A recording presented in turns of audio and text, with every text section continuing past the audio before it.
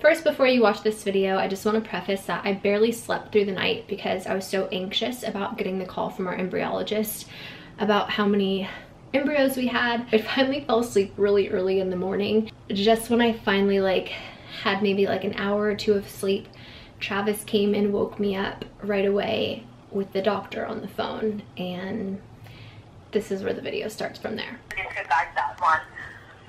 So I looked at your embryos this morning, and as I was telling Travis, I have a bit of mixed news. Sorry, hold on just a second. The doctor is calling us. That's not good. What? The doctor is calling us. Not good. Okay. Well, it's on mute right now. Hold on.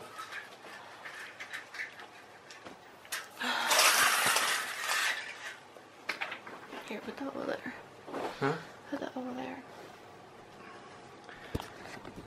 Okay, I'm sorry. We're back. Go ahead. I looked at your embryos this morning. So we have a total of 6 embryos. But really, there's only 1 embryo that's ready for biopsy today. Why? There's a couple of them that have completely arrested. And that's fine. We don't expect 100% of the embryos to go on. We do expect it's a way for embryos to select themselves out. Between day 3 and day 5. Your day 3 embryo development would have suggested that we would have a lot more because they did look really good on day 3. But they haven't really advanced as well. So there's one that's good quality that I can biopsy. There's one that's very sort of between fair and poor quality. So it has advanced, but has advanced into a poor quality embryo. So there's no point in biopsying that. I'll still keep it in the incubator and look at it again tomorrow. And if it improves between now and tomorrow, we can biopsy. But as of now, it really has no chance of implantation.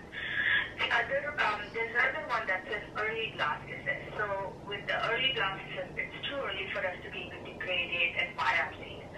But we'll keep that in the incubator as well and look at it tomorrow, and there is a chance that it may be ready for biopsy tomorrow. In terms of everything else, so like I said, 2 have completely arrested, and another one that has sort of advanced, it's an early blastocyst, but it's a very poor quality, so I don't really think it's going to form a good quality blastocyst tomorrow. So right now, a lot of information, yeah, that I'm giving you right now. Yeah, so right now it's first thing on Saturday morning. So yeah. You think by there's another day or 2 before you guys have to freeze them, or are they able to kind of hang out for? Unfortunately not. So today is day 5, and we want to be able to biopsy anything we can on day 5. If there were more embryos that were ready, or if they were good quality, I'd biopsy anything that was ready in good quality today. That's our ideal day of freeze. But we still keep everything in incubator because we know day 6 embryos can, we biopsy day 6 embryos, they can, implant and everything and come back, normally to a normal viable pregnancy. But we don't know what we'll have tomorrow. As of now, we just have sort of 1 embryo. We know we definitely have 1 embryo that looks good, that is capable of making a baby as of now, appearance-wise. However, I haven't biopsied it. And the biopsy, that's sending it out to the chromosome testing. For sending for genetics lab to, we look at 24 chromosome, make sure you have the 23 pairs, make sure you have the 22, all the pairs and the set of 6 chromosomes. Yeah. So, quick question then. So, if we basically just have 1, or we're gonna see by the end of the day if there's more than 1, or by tomorrow? Because what I'm saying is, because what I'm looking at is, if there's only 1, is there even a point to do the chromosome testing?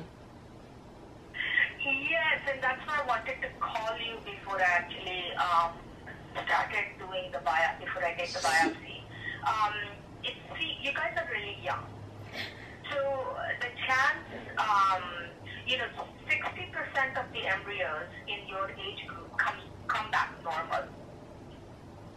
When we were expecting, I think when the whole cycle plan was put in and everything, we were expecting that we would have a lot more embryos. Shannon's market, everything, we were expecting more embryos on day 5, and that made sense to biopsy, so that way we eliminate. Well, yeah, we thought we'd have a lot more of to biopsy. Yes, but with just one, the main reason we were doing it is being able to select the best one for embryo transfer. But I feel like the best one has already selected itself out. Now it is a good quality embryo, and you guys are young, so there is a good chance that it is going to be a normal embryo, but there is also a chance that it's not. But if it's not a normal embryo, there are several scenarios, right? We do this embryo transfer, it will be a frozen embryo transfer, right? I'll freeze the embryo today. We do this embryo transfer, and you may not get pregnant. The best case scenario would be, it's a normal embryo, we do the embryo transfer, you get pregnant with a singleton, that's it, carry the baby to term, and you have a baby. Hello. The second scenario is, it's not a normal embryo, and it doesn't implant, right? So we get a negative pregnancy test. Yeah. Third scenario is, it's not a normal embryo, and maybe it tries to implant, so maybe we get a weak positive. We call it a biochemical pregnancy. We get a weak positive, but not really, we kind of say, oh, it's weak, well, let's see, we follow up, and it sort of drops itself, peters out. So, that's another possibility, but that really doesn't affect it. It's almost like a negative. It just takes a little bit longer, maybe a couple more weeks to resolve. Third possibility is that the embryo may implant and then lead to a miscarriage if it's abnormal embryo. If it's an abnormal embryo, yeah. But a lot. Even normal embryos can miscarry. That's completely. Yeah. No, we understand a lot of all of that part of it and stuff too, and as far as us being on the younger side, it was more of our decision to do the chromosome testing. It really wasn't even recommended by anyone of the doctors. But so what are the other, I know we kind of glanced at some of the stuff, but as far as is there a reason why the other ones didn't make it?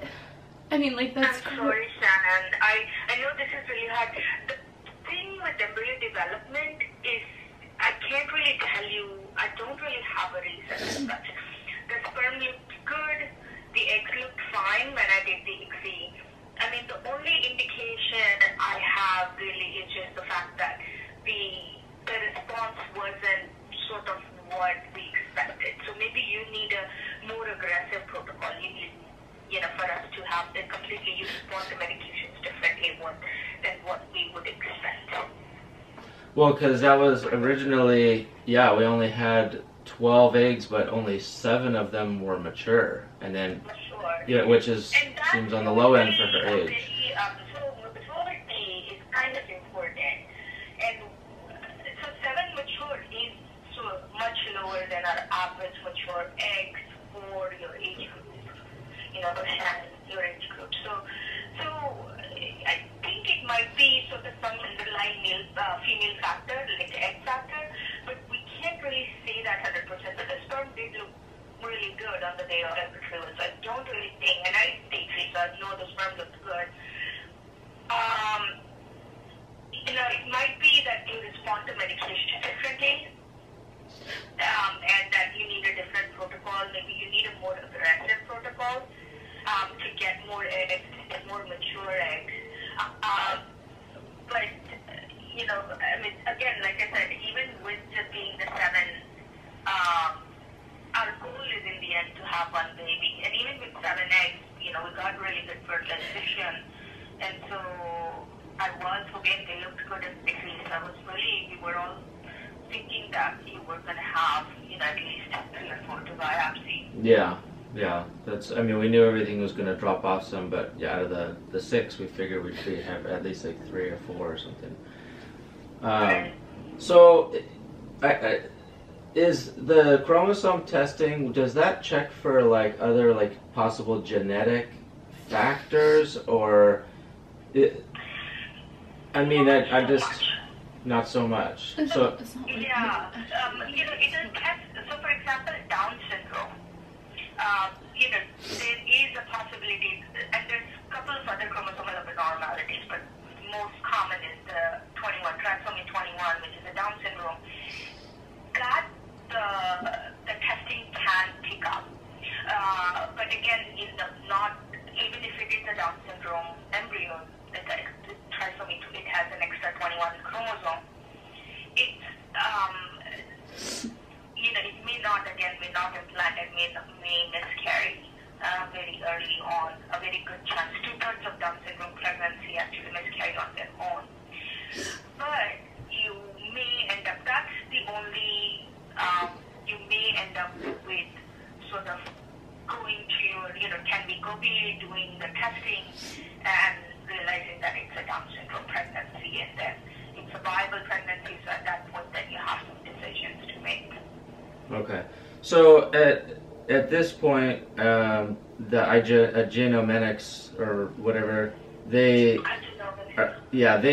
not going to charge, like, now that we've kind of been left with one, they don't still charge us anyways if we haven't done anything, right? They only charge if I do the biopsy and send it off. That's all. Okay. They won't charge if I say that we've decided, you know, patients decided against the biopsy, they don't charge anything. Okay, so what at this point right now, with the fact that we have one, do you, and our age, by the look of it, do you even recommend we send that off for biopsy? I mean, it sounds like we don't. We didn't do it. No, I mean, we are not seeing an improved pregnancy rate in your age group. We're doing PGS. Okay. We're not seeing an improved pregnancy rate. In older patients, it helps a lot. But in younger patients, you know, when, like I said, about 60% of the embryos are normal, and the percentage is even higher for good-looking embryos, which is what we have, you know, here, the one with looking embryo. So I feel like it has a good chance of being normal and implanting on its own. There really there's really no indication for biopsying this one embryo. Now, if we had, like I said, 3-4 embryos, then we would do it, yeah, for sure. Yeah. Okay. So maybe we're just gonna not do that then for now. Yeah. Okay. So for right now, there's no point to send it out. So we'll just make sure that we don't do the biopsy.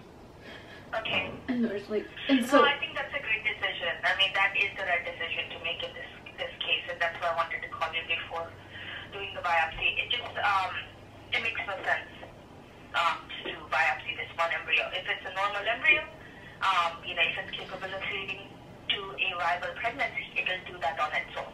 Yeah. What biopsy does is just gives us more information. Yeah. We try to make it work, or we don't. That's like the decision. So. So we're only freezing one egg, right? Go ahead, Shannon. I can't. Oh, I'm sorry. I said so we're only freezing one egg. Correct. No, I am, but I will call you again tomorrow, and then I'll let you know. There is a possibility of one more, I think, but the way they look today, I really wouldn't think that there will be more than that. Okay, thank you. I'm sorry, Shannon. That's okay. Thank you for the call and information this morning, and yeah, just call us tomorrow with whatever other information, and we'll keep going from there. Okay, will do. Okay. Take care, Travis. Thank you. Okay. Bye-bye. Bye.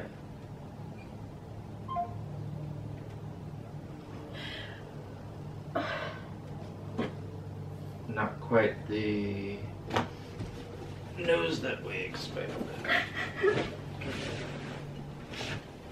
Come here.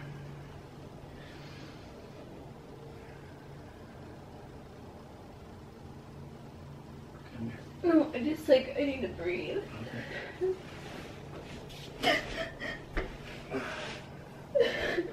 Do you want this thing on still? No. No. Yeah. I think we'll leave it on. So it's been a few hours now since what you guys saw just now, and I haven't stopped crying. Just like why I look like this, but at least I put some clothes on for you, right? I'm just devastated, guys. Like, I think it's just we weren't expecting that at all, and our doctors weren't either. So to know out of like the 6 that we had that survived through day 3 that we only have 1 left is hard. And for people that haven't gone through IVF, maybe like they don't really understand, but just because we have 1, it doesn't mean that it will work. It just means I get 1 chance, and I don't have like sense of security if for some reason that embryo doesn't work, and we want to continue and do this over again, which I don't even know if we're gonna do that or not. It means I literally have to pay all over again the $25,000. I think it's actually more than that. And not only that, but I have to do more medication than I did this cycle, or this like IVF round. And I have to go through all the shots and everything all over again. So it's just a lot emotionally and physically to go through. But thankfully I have an amazing support system of my family, my husband, and my friends who have been so supportive and loving and just encouraging and like making me feel better. So if you're watching and you know that you're one of those people, thank you. I can't tell you how much it means to me. And on top of that, all of you guys, I don't think you realize the impact that you guys, like your comments, have on our lives. They mean more to us than you'll probably ever know. So I just want to say thank you for that. I think like I got a lot of my crying. I feel like I could cry at any second. And Travis cried off camera. We all show our emotions like differently. It's just, I look like maybe I died and rose from the dead.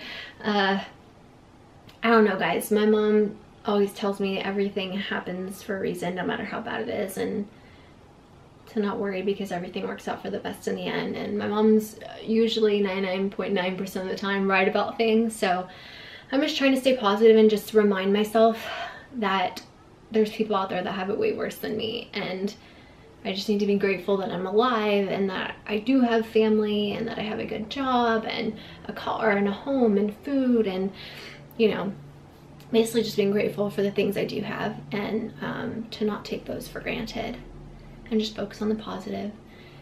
And that's all I can do. So I have a meeting with the doctor at the end of the month to go over the transfer plan for that, and we're gonna hear from the doctor again tomorrow just to make sure that our one special little baby survives. It really only takes 1 you know, embryo, so we'll see what happens. We really wanted to put 2 in, not because we want to have twins, but because we were worried that maybe like it won't work, and so if one doesn't work, maybe the other one will. Just like doubles your chances of getting pregnant, and we didn't want to have to go through this again. So if for some reason we did get pregnant with twins, then we would be happy with that too, and then we would be done because we want 2 kids, at least right now. I want more kids, but Travis really only wants 2. Anyways, I'm just blabbing now, but that's basically it. So yeah, thanks for watching this video. Thank you for being so supportive. If you have any kind, encouraging words, please feel free to leave them down below. If you're like a hater and you're watching this video and you decide to comment some shitty thing right now, I would think twice. Normally I don't respond to my hate comments, but right now, you never know what kind of shit can be going down in the comments. I hope that's not encouraging the haters, but I just like, you know, this is a hard thing to go through, period. And I love sharing my life with you, but to share something that I'm going through right now in this moment where I'm so vulnerable, and then people are just so shitty towards me about stuff, that is not easy for me, so hopefully everybody's kind in the comments. Like I said, thank you again so much for watching and following our IVF journey. Pray for us, cross your fingers, whatever you do. We need all the prayers we can get. Thanks for watching. I'm sending you all my love and all my positive energy, and I hope to see you in my next video.